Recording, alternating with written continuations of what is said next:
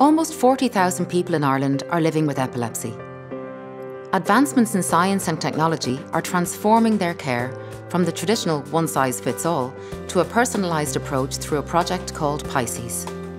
This project is a collaboration between healthcare, academia, technology specialists, ergo, and patients. My name's Katie Cook. I live in Dublin and I've had epilepsy since I was 8 years old. In terms of daily seizures, I would have at the moment about 12 a day in a 24-hour period.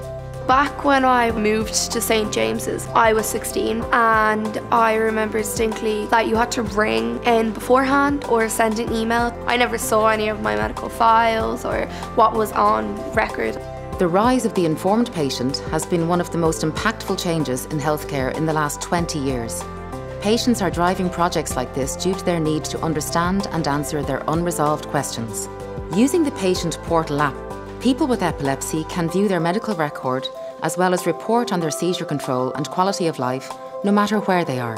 I definitely can see the benefits of this particular app. I mean, especially for people with brain illnesses. They go in, they have a certain set of questions they want to ask their doctor. All they have to do is open the app and it's there. Or, you know, they've forgotten what the doctor said, they just have to go on and check what he said. Or if they're admitted to a different hospital and they have no idea what medicine they're on, they go on the app and it's there.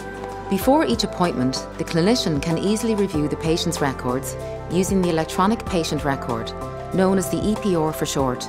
This allows the clinician to recommend treatment based on the individual patient's needs. The immediate benefit of having the record electronically is that you would be able to share that record with medical practitioners, and then the ability to update the record immediately. So there's no delay in the decision making between the clinical decision and the action in the record, which may trigger various other care points in the community or around the country.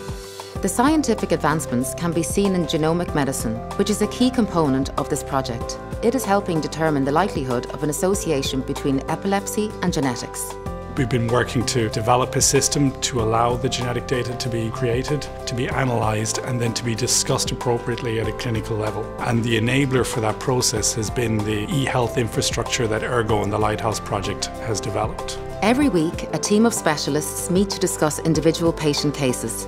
They now have a streamlined view of patient information through the EPR technology. Clinical and genetic information can easily be interpreted, and documenting decisions and agreed actions has been simplified. Using technical analytical tools, patient data can be examined to gain insights about epilepsy risk factors, response to treatment, patient needs, and their use of epilepsy services. I think it definitely is a step of independence for a lot of people that don't have that at all. Like, they feel like they're kind of controlling it in some way in an illness that you can't control at all. As a result, people with epilepsy are more informed and are now receiving targeted healthcare. Ergo, improving lives with technology.